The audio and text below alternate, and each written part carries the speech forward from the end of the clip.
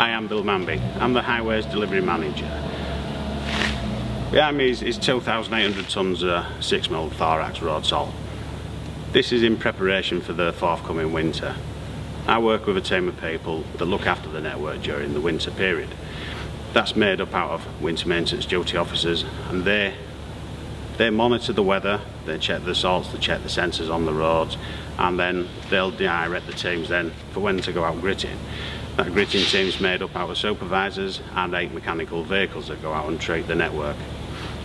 The network that they treat is 338 kilometres, and that's done as a precautionary treatment. What we do is we'll treat the network for you. What we need you to do is monitor the weather and look at what you're doing, plan your journeys. So you can do that through going to our websites, and you can go on to follow Gritter Twitter. You can get that advice and you can get that information. It's all out there.